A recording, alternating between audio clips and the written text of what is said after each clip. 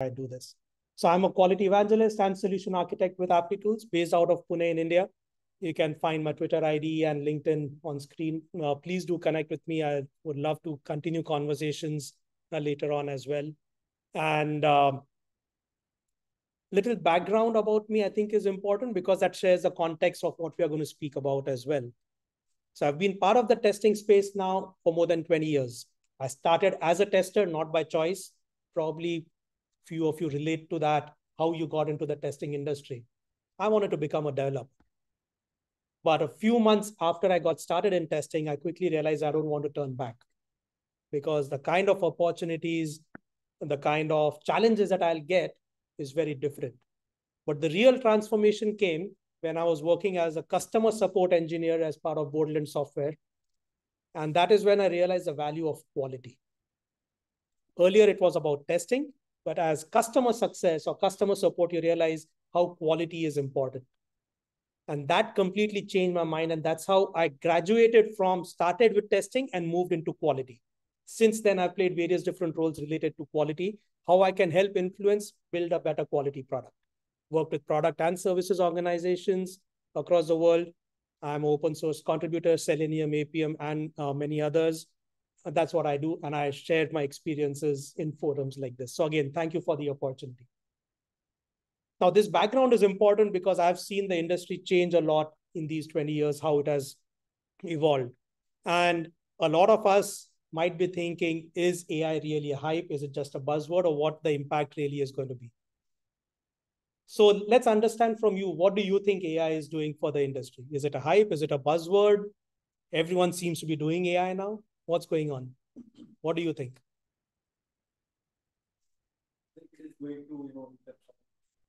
Okay. That's one. Jobs might not be there the same way, at least that we have been used to. Yeah. Yeah. On the flip side, it's going to create jobs. It's going to create jobs. I think that's a very positive outlook of it, right? Because yeah, some things will go, but it will create something else out of it. That's some evolution of sorts, right? Sorry, you were saying. Yeah, I think they'll be kind of a bit slow to start off. So, yeah, people will take a lot more jobs. It will take more jobs away than it will create. And time will tell, right? These are all things that what we think we understand what's going to happen, but who can really predict the future, right? No, we never know. Things will change. But what is sure is if we are creative, if we are innovative, if we embrace change, then positive things are more likely to happen than negative. At least we tried, right? At least that's the way I look at it. Yeah. You see us as what we promote, we change.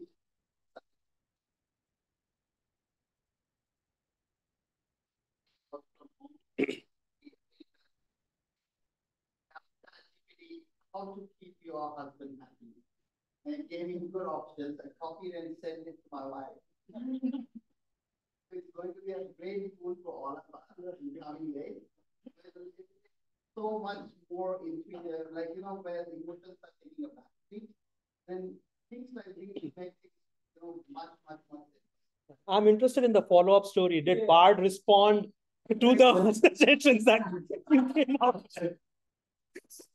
I think this is a better topic than the one we are talking about.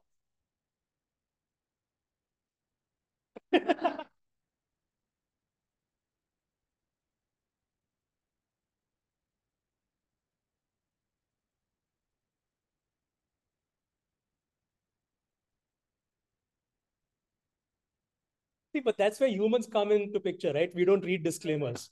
We don't read the fine print. It doesn't apply to us.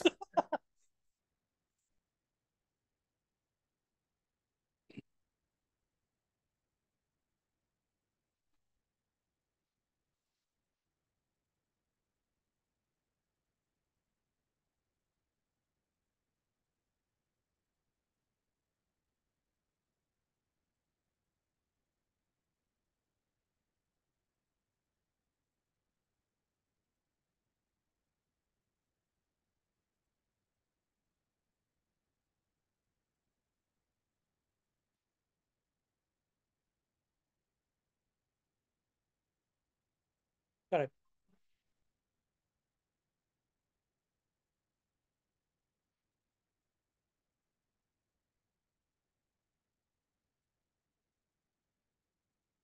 Yeah. Absolutely. Absolutely. Uh, just one more thing on that philosophical note before we jump into the core topic, right? Is when automation started kicking up, it was thought of that manual testing is dead. We are going to have no jobs remaining for manual testing. The reality is automation has messed things up bad. And we need manual testing more than before for that matter, because unfortunately, the way we automate, probably we are not able to trust the results of that, right? We still need a lot of manual testing. So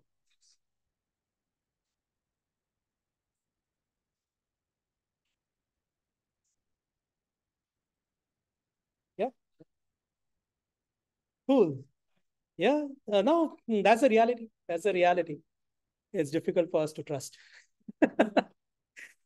But the reality, coming back again to the core topic, right? This is a Gartner report, and I'll zoom in a little bit. This is for AI. This is an old report, and a very old report considering this is the age of AI, 2021. So it's a long time ago. But what it says is, in the current stage, the way we see AI evolve, there are certain aspects which are going to be available to the users, to the end users, to general public of sorts. And we are seeing that operational. Chatbots, I think they've become amazing. Very frustrating as well, because sometimes your issue is just not there in the chatbot scheme of things, but that is getting better and better. We are seeing autonomous vehicles. That is a reality. So it's not just an illusion that's going to happen. We are in a state where we are starting to see this being operational. Not everywhere, but it's coming. Eventually, it will happen. Likewise, computer vision, semantic search is getting better and better. It's becoming more of reality where we are. So this is not just a buzzword anymore. A lot of organizations, products are jumping on the AI bandwagon. That might be buzzwords or a marketing strategy, or they might really be using AI. We don't know. And not right for me to comment on that. But we know this is a reality and it is going to come through at some point or not. And we need to see how we can adopt and get better at that. So with that, ChatGPT has become the most popular of all, but there are many other generative AI technologies out there. Bard has become phenomenally well, at least based on what I've read. I've not used it, but that is becoming really good. There are many other such technologies that are becoming available for you to experiment and try it out. And in fact, a lot of products have started building on top of those already as new offerings. So jobs are not going away. You're going to get creative. You're going to create new product offerings, as an example, where you'll have opportunity to work and contribute in different ways. Okay. We'll focus today on how can we leverage some of these AI technologies from a testing and automation perspective. Do we represent testing quality roles over here, or are there any other roles that we are working on as well? Developers, managers, or anything? Or are we all focused on testing and automation?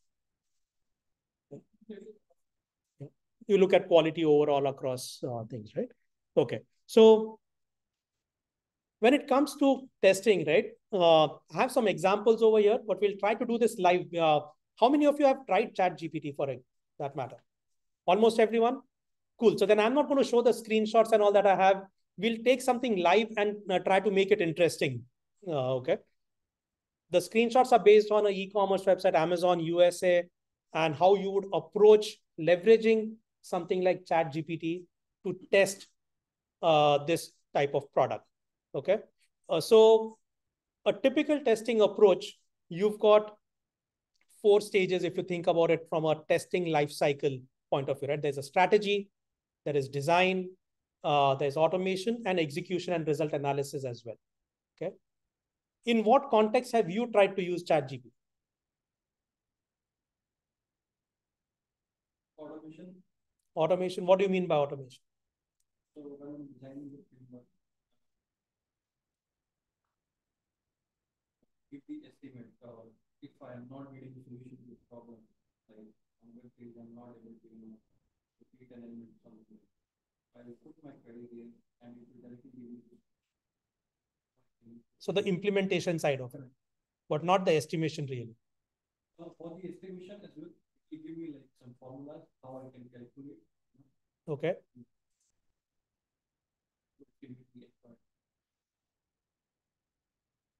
How much it would be. So it will give some formula, not the actual estimate, but some formula it will give. Okay. Great. So that's a very interesting use case. Yeah. Regex. Correct. Yeah, I think a simple example is when the smartphone came about, right? How many of us remember phone numbers anymore? Maybe just a couple of them for really close people that we are, who we call frequently. But how many of us remember phone numbers anymore? We don't need to. When I was studying, maths was very important because for any basic calculations, we didn't have calculators. Our school did not allow calculators because we had to train ourselves to get better at computation so that it becomes easy in the real world. But how many of us try to do multiplication or additions manually? If whatever happens, we quickly take out a phone, calculator, and use it. Right?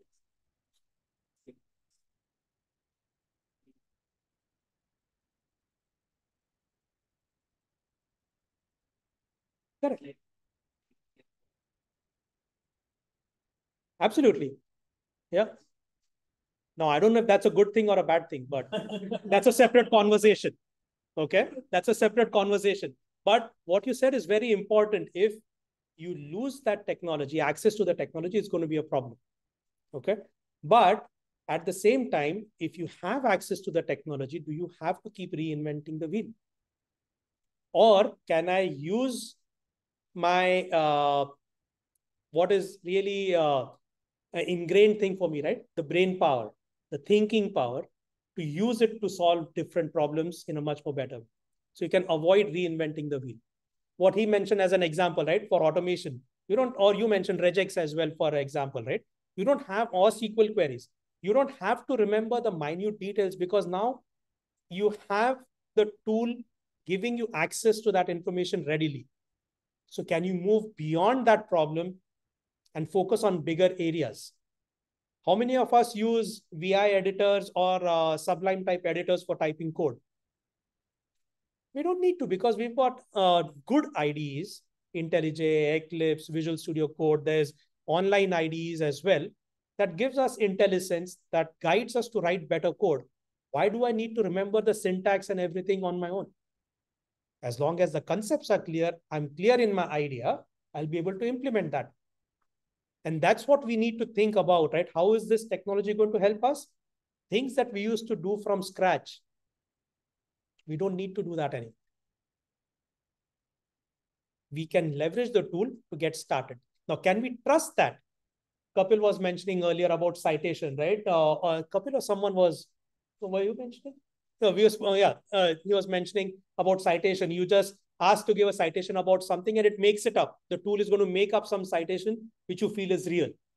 Now, is that valid or not? That's where the human intelligence again comes in to see, is this really usable or not? Likewise, the code that is generated. How is the code learned? It is based on all the code that is available in the public internet. Now, I have written really crappy code in the past. It has learned from that as well, I'm guessing. So you have to be careful about the solutions that are given and you have to apply your mind on top of it to say, is this usable for me or not? Okay. So let's take some more deeper examples. Yeah. The lawyer in the US who submitted a case file of all these precedents for his case from ChatGPT. Yeah. It's going to be very difficult to figure it out. Very difficult. Deep fakes, we were again speaking about that earlier, right? News media and all that. You don't know what to trust or not anymore. That's why I prefer in person, right? I don't know. I might see a count of 20, 30, 100,000 as there in the webinar or in the meeting, but I don't know if they're bots or they're real people, right? So it's difficult. But now I trust this. Yeah, I have this amazing group of people who are sitting in front of me. I know they're real. They're not deep fakes over there, right?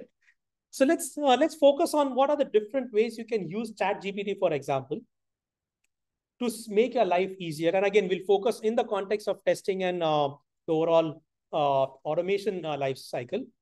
But hopefully these examples will help you think about different areas where you could apply it as well. Okay.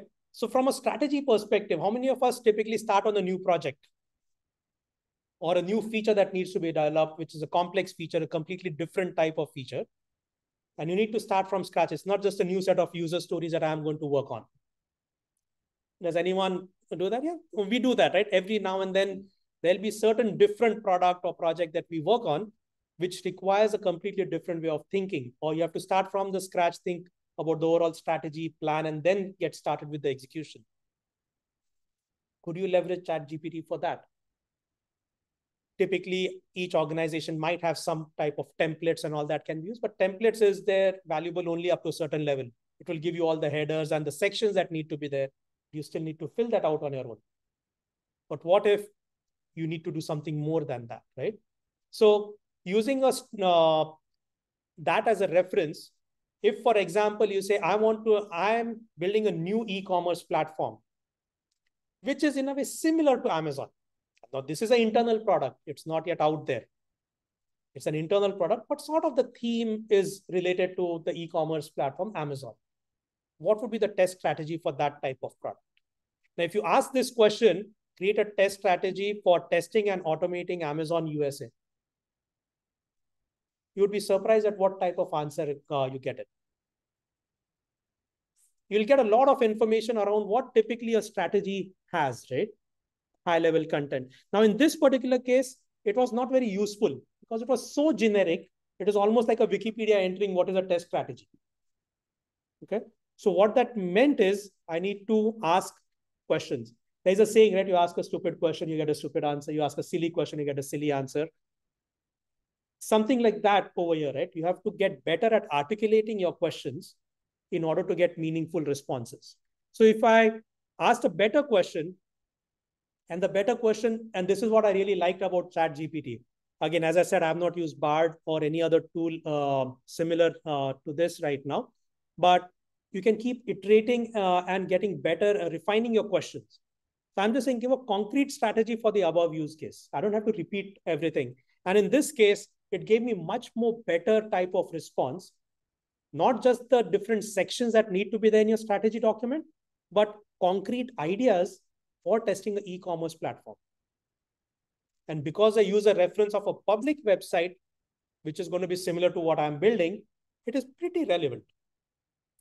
Now, does it mean that all these details are given, my work is done? Instead of taking 3 days estimate to create a strategy, I'm done in 5 minutes. I'm going to take the rest of the time off, go to the beach or wherever, right? No, because this is not very usable. Why is this not usable? Exactly. It's not contextual to what I'm building. It's a better reference than what I had as a standard template, but it's not exactly what I need. But now I've got a good, better blueprint available based on the scope of my application, what exactly is being implemented or not. I'm going to make this better. And that becomes a very, very valuable thing, because this way you're not going to forget anything. You're getting good references, and you can very easily remove things that are unwanted because it's not relevant to you. Right? So is that something that you've already tried before? Using it to create some sort of a strategy or a plan? Yeah. Did you think it was valuable? Did it work? How close was it to what you actually wanted?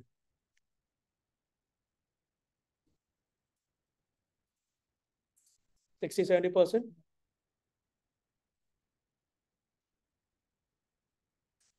Okay.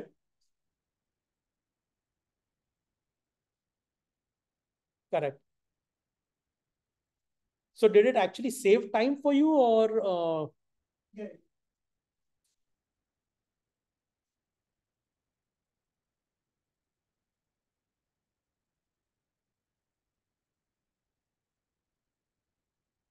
Okay. Okay. Right. So that's a great way to get started, right? And typically you want to spend as less time on planning and documentation. And that's my approach, right? Do enough so that you can get started and iterate over it. That's how you learn from what is happening and you proceed adding value. The real agile way, right? You iterate quickly, you get feedback, and you proceed accordingly. So this becomes a great way to start in that direction. But what is a strategy without risks? And that is a part that we typically forget about. We think it's obvious things, right? We know this can go wrong or something, but do we really think about risk mitigation? Especially in context of, we were speaking earlier about financial or fund management, for example, right? What are the risks of something not working well? There's a big financial impact, which can have legal consequences as well because of the domain that it represents. So you need to think about risk. How often do we really think about it? So again, based on the context that you have refined, you could ask it, okay, what are the risks that might come up for this type of approach? And how do I mitigate it as well? So you're not just asking about the top risks, but again, that can give you very insightful data. You get this information quickly in a few minutes, you iterate over it, refine what makes sense, what doesn't. That can give you 10 other ideas or questions that you will go talk to your product team and others to figure out how we are going to handle these things.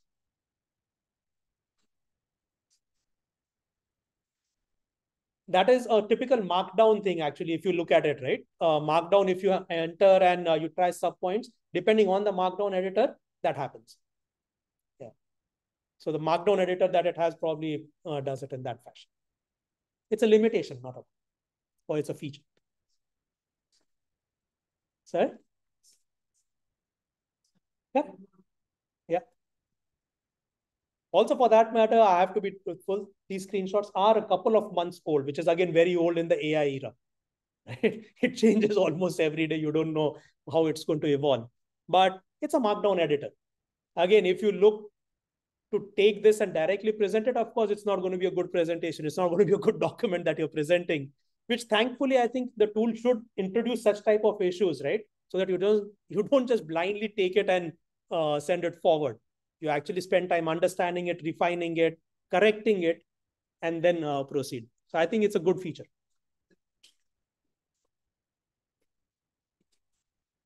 Of course, you are. It's constantly learning. So you're making our life easy. Whoever is using ChatGPT now, correct, you take learnings from your inputs. Correct. Okay. So risk, identifying of risks and mitigating that is an aspect typically, again, that we do not think much about. Even if it is not your responsibility, maybe it's your lead or manager or someone else creating that, and you're just part of the team executing towards that. It's a great thing for you to learn quickly without spending a lot of time. What else could I do? And that's a great way of learning and evolving yourself, improving your skill sets as well. So that is something that I would definitely encourage you to think about, even if it's not my responsibility. Okay, how would I create a strategy doc? This is what my team has created or my manager has created. This is what the tool is telling me. Is there any gap over there? How can I learn from the best of both and get better? So use it as a learning tool without spending a lot of time. I think that can also be a great resource for you. And that's a part of evolving again, right? The next thing is from a design perspective. You have a feature set, you know the requirements, you need to start thinking about how do I test it? What do I test? How do I test? Again, ChatGPT can give you great insights for that aspect as well. This is not Hong Kong. Long story here. This is not AI related. Okay. So what are the test scenarios? Now you have your requirements, which you have already given to ChatGPT. You have the risks as well. Based on that context, what could be the different set of top 10 scenarios that you have, right? So what are the most critical test scenarios? Typically, this would again be there in your strategy or your business document. What are the most common or popular use cases that we are designing this for? And based on that context, again, there's a lot of good information that can come across. And these are all very relevant. I ask a very vague question about testing Amazon USA, a concrete strategy. It's still very vague, right? Very general. We're not talking about which product, what feature over there. Amazon has got thousands of features and capabilities over there. But we are not talking about web or mobile or anything. Very general. But the scenarios are still very relevant from an end user perspective. Now, if I'm thinking about it as an admin, I need to refine my questions. Top 10 scenarios or critical scenarios as an admin. But if I do not give that, it is telling Amazon, it's a B2C type of product. What are the top 10 critical scenarios over there? And these are all, if you go through it, I think they're very, very relevant. Just as an end product, can be very valuable. So I think this is, again, a very good set of regression scenarios that you can come up with. Again, is this the complete list? Of course not. Is this the right prioritized list? Maybe not, because you know what your application changes are happening. But based on this, you can identify, have you missed thinking of anything? It's a good starting point over there. Now, scenarios are end-to-end journeys. Each scenario can have hundreds of test cases, minute granular test cases. What are the test cases that you can have for one of those scenarios? So list 10 cases for product search and filtering scenario. And I got this product search and filtering from the test cases that it had given me earlier. So I'm not making things up over here, leveraging information that it's giving and going to the next level. And again, it gives very interesting type of scenarios. So now for your product, which might have similar or different feature sets, though it's an e-commerce platform, you can learn a lot from other type of products as well and see where the gaps are in your functionality, what is applicable, not applicable, and you can still make it very relevant. In many cases, this list is going to be applicable to your e-commerce platform as well. You just have to tune it, tweak it a little bit based on what your application is doing. So I thought this was really amazing. Literally in 10 minutes, I can have the full strategies, scenarios, test cases, everything available to me, which I can start tweaking and making it better. Okay. Have you tried identifying scenarios and test cases using ChatGPT? You should try it out. You should try it out. And it doesn't matter if you're doing automation or not. Right? This is about what is your requirement, how are you going to approach testing itself. And you might be surprised of the things that you have missed just because it's obvious in your mind. When you're testing, you will certainly check those things, but it's not really identified as a explicit test case. And that might become very important for you as well. Now, these things to me are okay. I am more of a hands-on person. I like to be less in documentation and more in actual implementation, actual testing work. So this is good. I quickly want to get this out of the way and focus on the core aspect. How do I test it?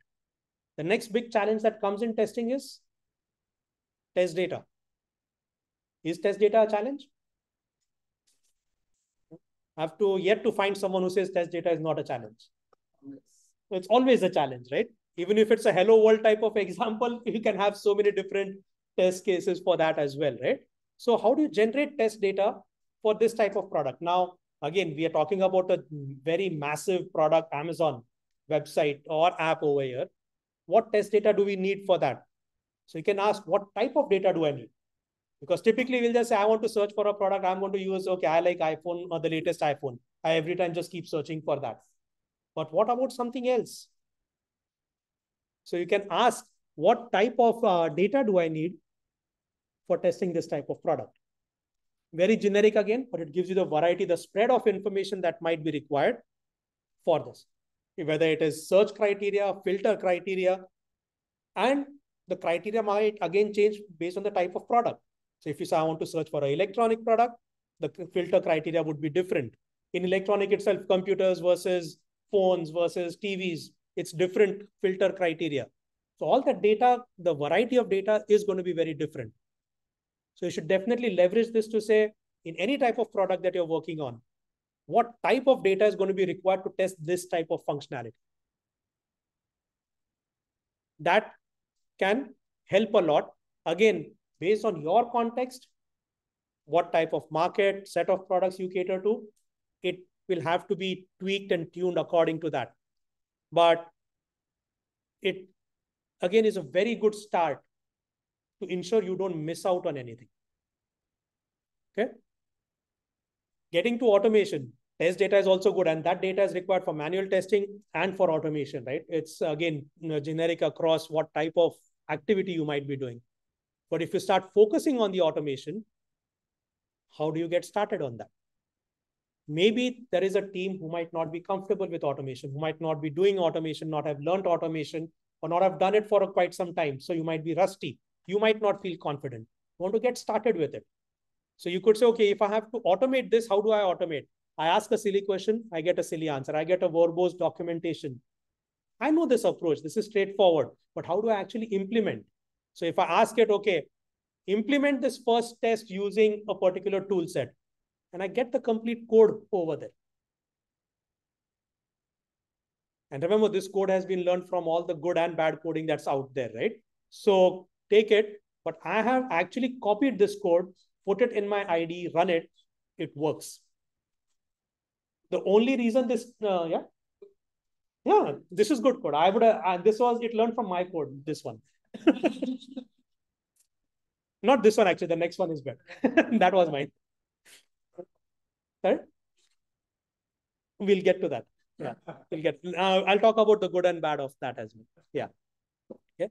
But the interesting thing is, this is working code. Now, the reason this code did not work for me is because I was sitting in India and I'm automating Amazon US.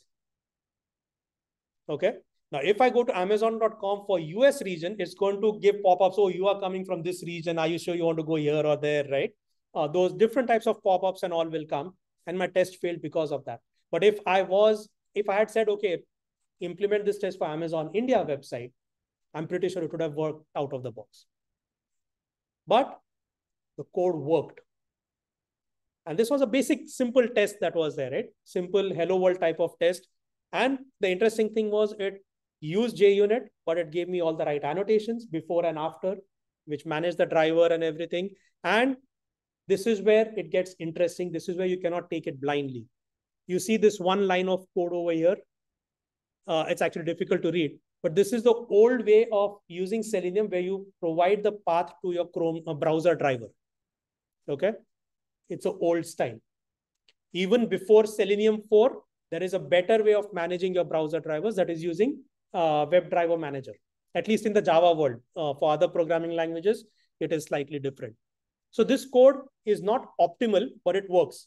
The reason this is not optimal, it has learned based on code, based on resources before, I think, 2021, sometime in 2021. So the learning that it has done is little dated. It doesn't have the latest references. So you could tell it, okay, I don't want that code.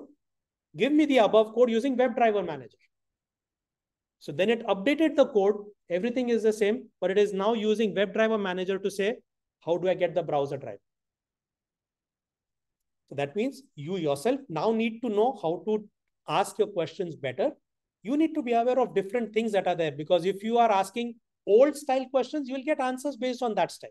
So you still have to keep updated on new tools, technologies, concepts, maybe design patterns or whatever else that might be required in that context, and ask the right type of question to get the answer. If you don't use this, you are still stuck in the Reddit and Stack Overflow days where you ask a question, you get thousands of resources. A lot of them will point to blogs which are incorrect or resources that are incorrect, and you'll end up implementation that way. So this gives you a better way. And again, it allows you to iterate over the questions as well, right? It's giving you a solution instead of you finding the right solution out of it. Now, how many of us write code like this? I don't, because it's not one test that is implemented. You typically implement hundreds of tests because the application is complex. So what do we do in that case? We've got some design pattern implementations. So most common design pattern in automation world? Page factory, page object model. Page factory, by the way, you should never use. Simon Stewart, the creator of WebDriver, is saying that was shown as an example, but so many people started using it. Now he cannot remove it because things will break for everyone. It's a very inefficient way of implementation. Don't use page factory. But page object model, it's a design pattern that can be leveraged to code in a better fashion. So you could ask ChatGPT, implement the test using page object pattern. And it gave that type of implementation as well. Now, will this code work for you? Most likely not. Why? Because application has got performance issues, right? You're working on test application or test environment or something. loading issues might be there, network issues might be there. You have to manage the weights accordingly based on what your application performance is expected. So you cannot just blindly take this code and run it and expect it to work in CI or any machine wherever you're running. You might have issues. I'm saying might. That's where you need to start looking at the code that is generated and seeing how can I optimize it and make it more effective. Okay. So that becomes very important. Also, there might be certain aspects over here which are old style implementations.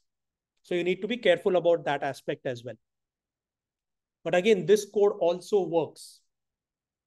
If there are no weight issues, this code will also work because it's a simple enough code on a public website. On an internal website, this code might not work because it's a new feature you are adding on to the Amazon website, which is going to break this code because ChatGPT does not know about that. It's an internal website, internal feature. It's not yet available in production. But you can still take this information, tweak it, tune it, change it as required, and make your test implementation faster, which is, I think, some of the example you shared about earlier, right? That's what you also did. You took it in context, you updated it as required, and made it work for you. I'm a Java person, though I can dabble with other programming languages a little bit. I'm mostly Java person. So by default, at least this was back in time, a couple of weeks, months back in time, the default programming language that ChatGPT always used for giving solutions was Python. Maybe that's the primary language it uses or it supports, not sure, but which is fine. You would just say, okay, give me the code in Java or JavaScript or anything, right? And you'll get similar solutions.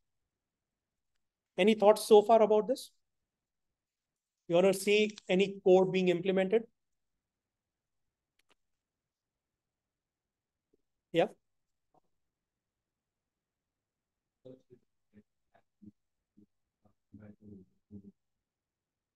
Compared to?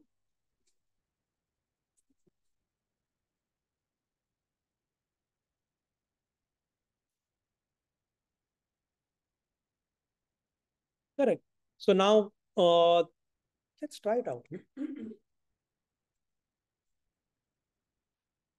Try it out. I need to stop this.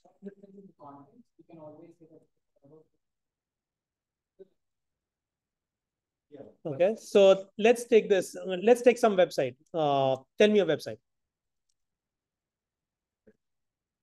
Sorry? Red Bus. Okay, give me the test strategy for Red Bus if I can type correctly.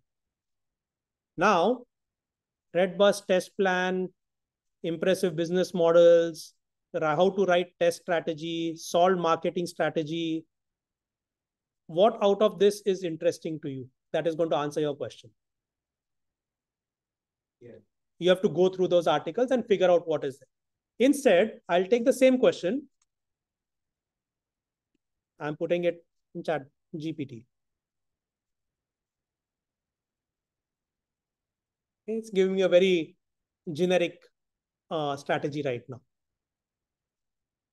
Maybe it doesn't know about Redbus. Redbus.in, right? That's what you're talking about. Redbus has been around for some time, but this is not a good question that I have asked. Give me the test strategy for doing what? For testing and automating Redbus. Let's see if it's going to give me something better. It's still giving me the same thing. Okay, let's stop this. For redbus.in. Okay, it's still giving me the generic one. So I have to ask the question in a better way. Let's take some other website, which is something more popular, for example. JB Hi-Fi, does it have a website? Yes. Yeah.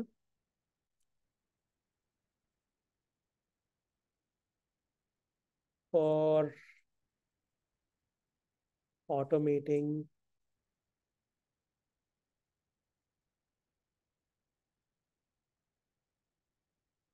I made it think.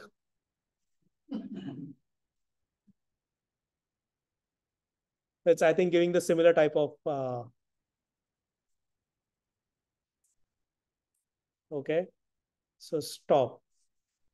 Give me a concrete strategy for the above. I'm very bad in asking questions, as you can see, probably, right?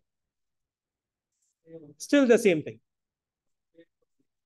Strategy is a very general one. So it is, but for Amazon, it gave a pretty good one, right? Yeah, it's learning out of it, right? And this is where it is. There are actually so many courses, and I came across on Twitter. Yes, I'm still on Twitter, not on Threads, but about people have written books, probably generated using ChatGPT or whatever, about prompt engineering. I don't know, what it really means, but clearly I need that because I'm not asking the right question. What important skill we need to learn is asking the right question over here. That is going to be very important.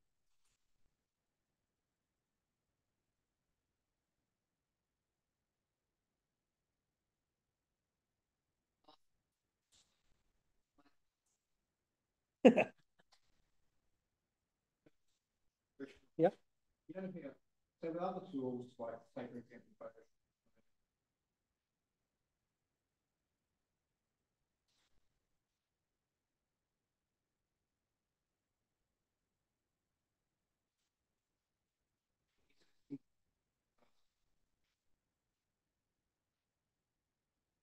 Yes. we need Yes and no. Yes, because yes, you need to, of course, ask the right question to get meaningful answers. Like I clearly asked the very silly or generic question to get that type of answer. But now, based on ChatGPT, there are many other tools that sit on top of it that make it very effective for you. Okay, so that is very powerful. So you cannot get restricted to just ChatGPT. Bard has come up with many interesting features now. I did a webinar back in Feb on the first webinar based on ChatGPT.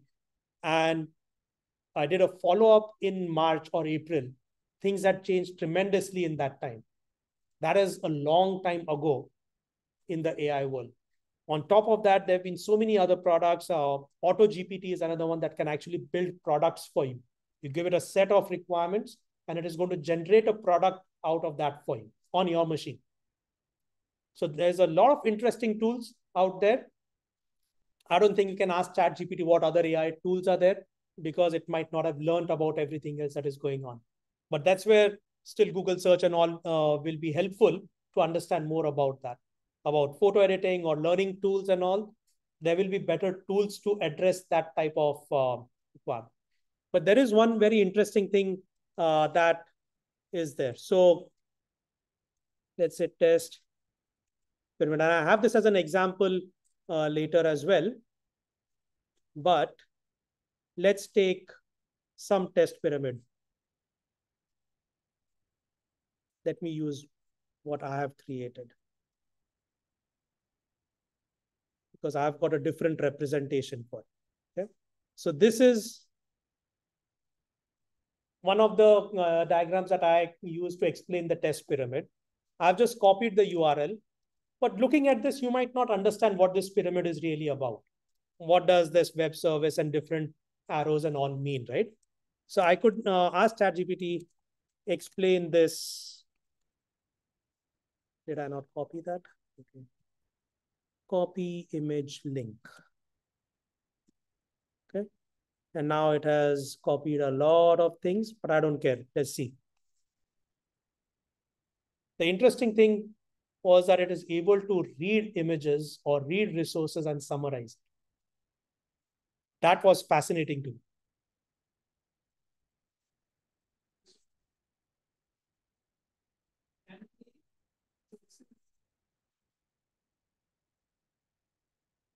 Correct.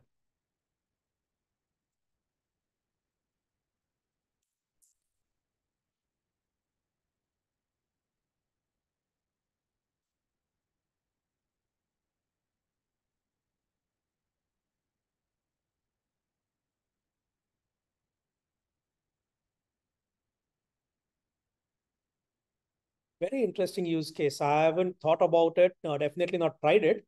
but that seems to be a very interesting use case. I would just be very careful when using tools in the public domain for internal, right? And sharing that. Um,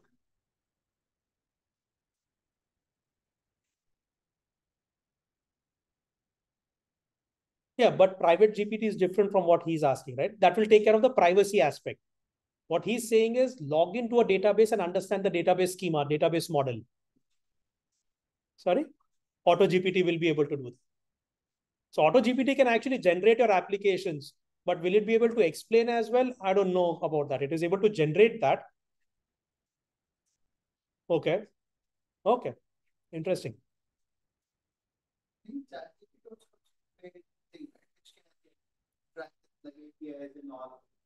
So the paid version also gives you an option to keep it private. In fact, if you go to these settings over here, there are APIs. Yes. The plus version gives you API access as well. And also the privacy aspect is also taken care of in that you have a choice of saying, do not share whatever I am using it for, do not share it to auto learn. But I don't know how much I would trust that right now, frankly speaking. Just a tester mindset in me, right? That what if that flag is unintentionally not working? That setting is not honored. I'm a skeptic in that sense when it comes to the testing side of it.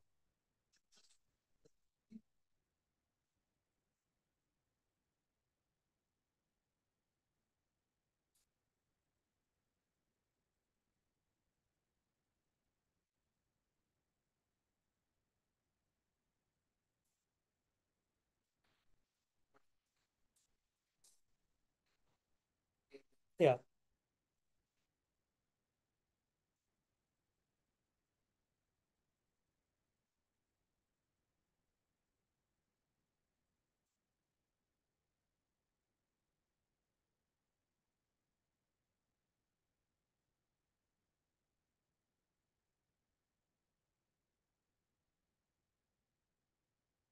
There is another game changer in the automation space. I'll talk about that as well. And because you have to be my time cop, okay? Because we can keep talking about this for, yeah.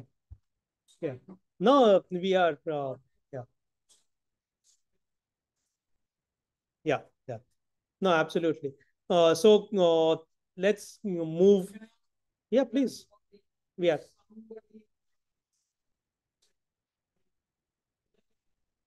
Yeah, I'm going to put it out on YouTube. I'll share it on the meetup group as well. So it will be there. It will be there. Yeah. Right. So we're talking about the challenges, right? XPaths, for example, locators changing and all. And that is something where uh, you don't really need ChatGPT, but there are better ways to address it over here. And I will talk about the Applitools way, how they do this aspect, but there will be other ways as well for it. Okay. So inefficient automation, that's just programming. It's not just about automation. The scaling of execution is also another challenge because how do we scale the same test to execute across different browsers, for example, right? That is a problem. And it's also going to be slow and flaky tests. Slow because I have to manually inspect each and every element or state of the application. So there's a lot of time involved in retrieving that information and working on it. And flaky because locators can change or performance issue of the application might cause it to not load correctly. Hence, automation can fail as well, right? So data is also an important aspect over there, but we'll not talk about that right now. Now, what Applitools does, right? It uses visual AI. Remember the hype cycle? Computer vision was one part of it. Now, that report was not influenced by Applitool or created by Applitool. It's Gartner report. And it is spot on because based on what Applitools has been able to achieve in computer vision is spot on with what that report also says. So what Applitools does is it uses computer vision. Using AI technology, it compares the images and it tells you how it compares with the expected baseline. So baseline is something that you need to provide or it will capture the first time the test runs. But every subsequent time when you run the same test, let's say I'm just loading the homepage. I just want to compare the homepage. I don't need to have n number of locators to figure out how to get this state, that state. Am I logged in? Is the cart empty or not by default? And so on, right? Are the images loaded correctly or not? Is anything broken or not? I don't have to write code for that. Applitools using AI will automatically be able to compare the two screens, baseline and the new screen, without any need of locator. The only place where you need the locator is if you want to click on something to go to the next page or enter your credentials, for example, any interaction, you still use that existing automation to do that interaction. Once the interaction is done, all the validation is done using AI by Applitools. So that with the dependency on locators goes away completely. And what that means is you don't have to worry about dynamic data. You can, using the right combination of algorithms, focus on things that are actually different, that actually matter in your context of the application. So you have the choice, you have the control of saying which algorithm to use, what combination of algorithms to use to do the right type of validation. So this is where you don't even need to generate XPaths or locators. You don't have to worry about it. The developers might change the locators and all, doesn't matter. As long as the locators that you need to interact are the same, which your automation tool needs, the validation does not need the locators. Okay. So typical automation, you will have navigations and a lot of validation code. This is a Cypress example. It could be any automation tool. All of that can be replaced with one call to Applitools to do the validation for you. That's a huge positive loss of dependency on your application state to do the validations. Also, this gives you control and it works with dynamic data as well. So, applications are going to have dynamic data, right? Context is going to keep changing or data is going to keep changing. It works with that as well. It can work with any of the automation tools that you have, open source or commercial, does not matter. You'll be able to go through all of them or use Applitools with all of them as well. Okay. Now, it is with UI. Exactly. This example is focused for applications with the UI. Right. But this is where the computer vision comes in. The vision aspect comes in, right? The other aspect is of scaling. The product works on Chrome. What about Safari, Firefox, Edge, mobile web, tablets? What about that? Typical strategies. I want to run the same test on all the browser again, just to make sure everything is fine.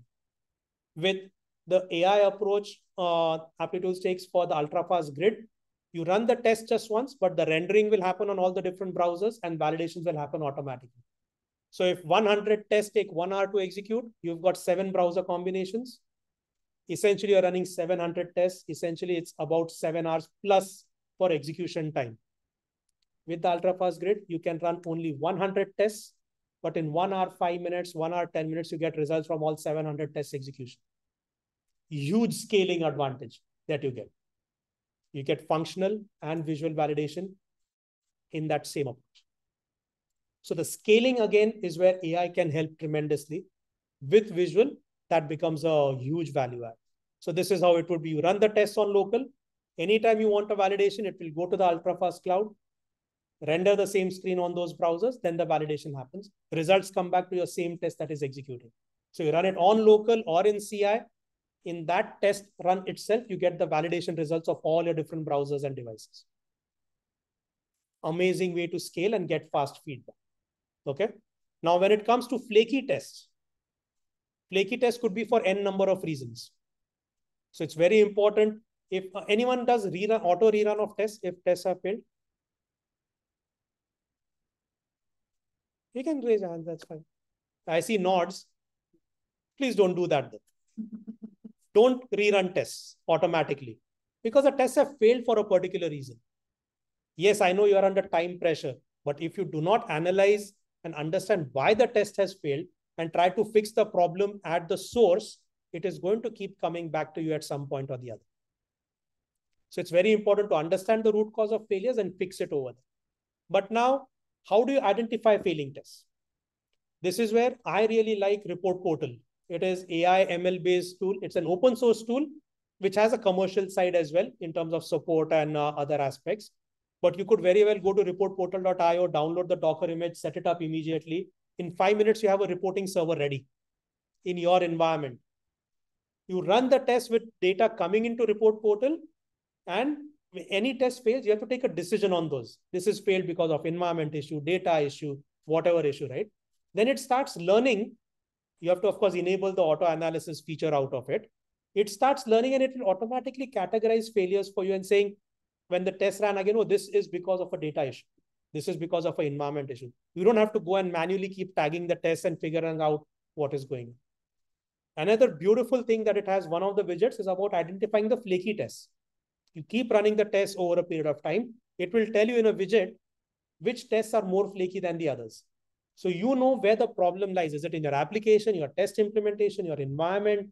At least you know which test to focus on first to try and get better value. Amazing tool. I don't work for Report Portal. I have to put that disclaimer, but it's an amazing tool. You should look at it. And again, it's not about the tool. It's a concept that I'm really talking about, right? There might be other tools which does things similar or better way. Find out. If you find out, please do share so others can also learn. But this is a very helpful way to look at flaky tests. Many a times teams don't know which tests are flaky because there's no historical trend of understanding which tests are flaky or not. This will give you that information so you can act on. It's a reporting server. Reporting server. No, you can set it up in your environment. It's local, yeah. They have a Docker or Kubernetes setup. Literally in 5 minutes, at least Docker, I have tried it. Less than 5 minutes, you can get the server up and running on your machine. Less than 5 minutes. It's very simple and straightforward. No, it's an open source tool. But they have a commercial side of it as well, right? If you need certain type of support or whatever else, right? Or if you want to use their cloud solution, that is a paid. But on local, you can do it. Definitely try it out. And any type of test data you feed in, right? It could be unit tests, API tests, UI tests, doesn't matter. You'll be able to capture the results over there and see the data from.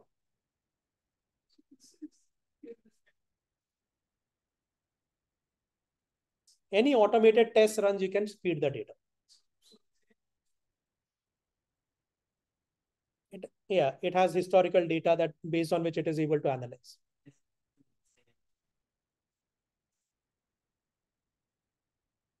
Yeah. Okay. Now locator changes. This is where this is one. I'll probably keep this as a last aspect of this. There are some many other examples, but I'll maybe pause after this point. So locator changes. Many times a test failed because of that. But the functionality might be working correctly. The locator has changed. The test failed. That is because your test depended on that locator, not the user functionality. That's where self-healing comes into picture. There are a lot of tools that and products that give you self-healing capability to when locators change. But I'm always worried about self-healing because the test might pass, but what if the location of that element has changed? Or it ended up clicking on some other element, right? And the test proceeded from that point, it failed somewhere else. But it's a false failure at that point, right? The root cause is missed out. That's why I do not like self-healing at all in that sense.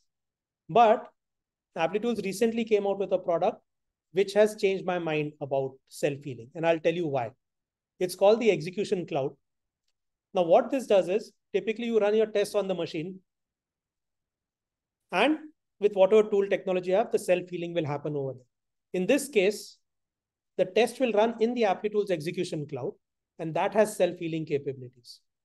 So if you are clicking on a locator which has changed, Applitools will try to figure out if there's another matching locator and it will proceed. Where does my skepticism go? Because you are taking visual validations also at relevant point. So even though you might have clicked on a locator using a different locator for the same element, and if the position has changed, color has changed, layout has changed, or it clicked on something else, your visual validation will still catch that error. Right? So you're combining functional and visual together, and that's where the risk is mitigated. It's not just clicking on something and proceeding. You clicked on something, but was that the right thing? If not, your visual validation will fail for that. And that's a huge peace of mind to me because I know my test is able to continue functionally And visually also, there is no problem in that functionality and the experience side of it. Without that, I would never use self-healing because there's a big risk. Am I doing the wrong thing? Is my application doing the wrong thing? So execution cloud is very, very helpful and valuable. And the Applitools dashboard will show that, okay, this test passed because of self-healing. Or even if it didn't pass, self-healing was used over here. What was the original locator that you tried to click on or interact with? What was the locator that was used instead? It will show you all that information, including the video recording and everything, right? So you can go and play back and see what really happened over there. You have the information in your hand to take the decision. Okay. So execution cloud, huge value because it's very fast. And again, it works with the ultra fast grid. So you get self-healing, visual validation, and scaling by making minimal changes to your existing tests. And you get a lot of value addition. Okay. There are many other use cases where ChatGPT comes into picture, writing code, refactoring, debugging. In simple cases, we spoke about this, right? You give an image and it will give you an explanation about what that is. I also took a framework architecture diagram and asked it to explain. It was able to do that. Explain exactly what the framework is about. I don't know how it did it, but it was able to explain the framework architecture reasonably well, the way I would explain it as well. That was very surprising how it did that. One thing which I want to try, I didn't get a chance, is can it transcribe the video as well? So the meetup, this video that we are recording, for example, I want to give it that link to YouTube and say, create a transcript of this. It can, right? And that's where I want to see how it butchers my accent and what interesting words it comes up with over there. I'm sure there's some sensitivity filters over there, but why not, right? I get 99% of the work done. I just have to proofread it and make it correct. I can ask it to take this and clean it up as well, right? Do an iterative way of that. But that can be very helpful. Inefficient automation, suboptimal automation. Though I've been working on Java for a long time, I'm still stuck in the Java 1.8 days of sorts. And that comes from my C or C++ programming language about writing procedural code in certain ways. Though C++ was object-oriented, it was still you start thinking in procedural way, right? So I still write very inefficient code, but this is very helpful. ChatGPT can help clean it up again, as the example that you shared earlier, right? About give me a better implementation or implement this logic for me. That is great. But GitHub CoPilot is very, very interesting for that. You were mentioning that earlier, right? So let me try and show some example of that. Is this valuable, by the way? Are these different use cases? Yeah. Okay. So my screen is visible. Okay. So here it's a simple test, the Selenium Java-based test. It's there as a GitHub framework. If anyone is interested, I can share this with you. But I have one test implemented, add to cart. Now over here, I have a comment saying implement a new test to remove items from cart. I did add to cart. I want to remove products from cart, right? Over here with GitHub Copilot enabled, I'm just saying public void and just pausing for a few seconds. I'm still figuring it out. Oh, there we go. Double option and it's giving me remove from cart implementation. The test is implemented exactly the way add to cart was, including visual validation because I had visual validations over here. Thank you. Thank you. Thank you. I take credit for pressing the option button twice and writing the comment. GitHub Copilot. It's a plugin in IntelliJ IDEA. It's available for all IDEs as well. And it's there as a free trial, but I have taken the GitHub Copilot subscription as well. Okay. And it works for various different programming languages as well. Now, will this test work? 99.9% no. Because the locator to remove item from cart is probably going to be different. Maybe the way you remove items from cart is going to be completely different as well, right? Adding a product to cart is easy. You go to the product search page, add to cart. How do you remove it? You have to go to the cart to remove it. In most cases, right? And that's what you would do. So this test most likely is going to fail. But I'm still amazed at how it has been able to implement this just based on a command prompt. Likewise, implement a new test to clear items from cart. Okay, so public, 2 options. Okay, it didn't work this time. Oh, it just took time. It just took time. Okay, clear card. I see an error over here. It has not updated the comments and all that might be there, but it's okay in my opinion. I get a lot more out of this. Now, I could say this is actually a test class.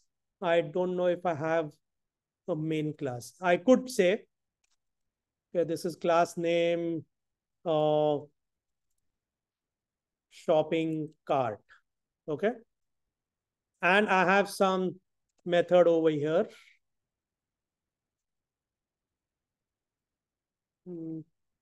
Public static add to cart.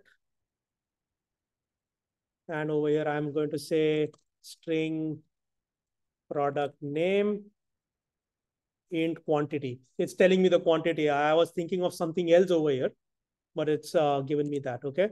Now, public static void, of course. Now over here, I need to implement this method.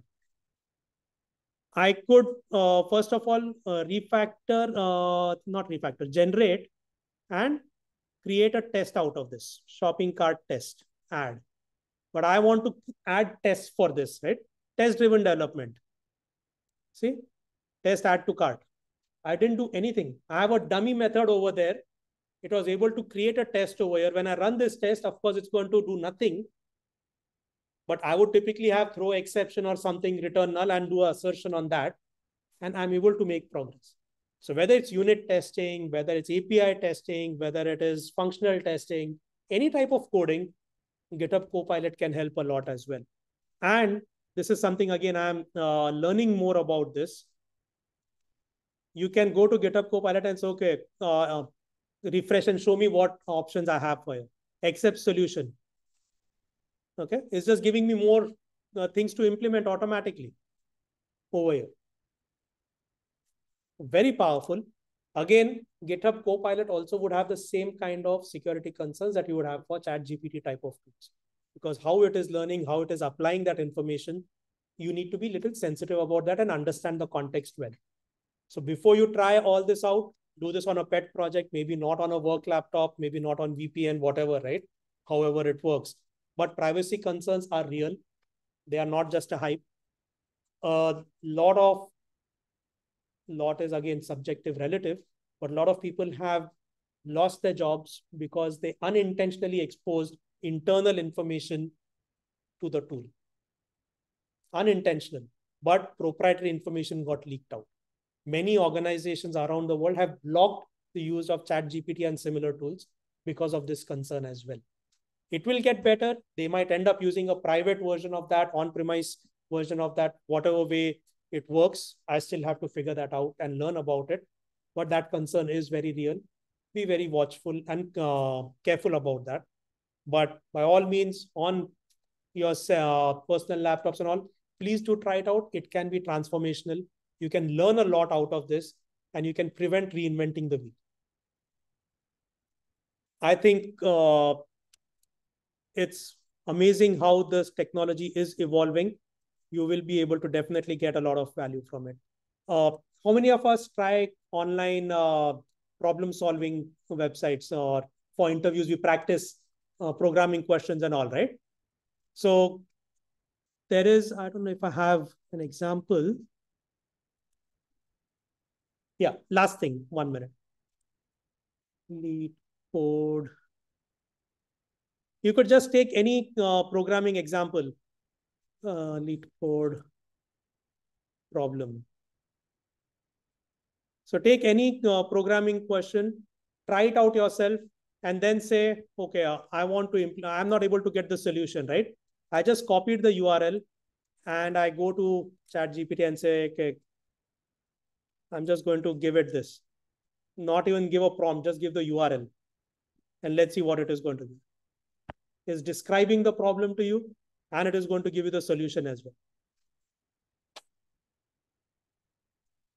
Yeah. Thank you. No, so this is the last thing I wanted to share. I think this is in Python. Yeah, this is in Python, as I was saying, right? Thanks for coming. Yeah. No worries. We are actually done as well. But I hope this has been valuable, right? We'll connect separate. Yeah. Okay. So I'm going to stop recording over here.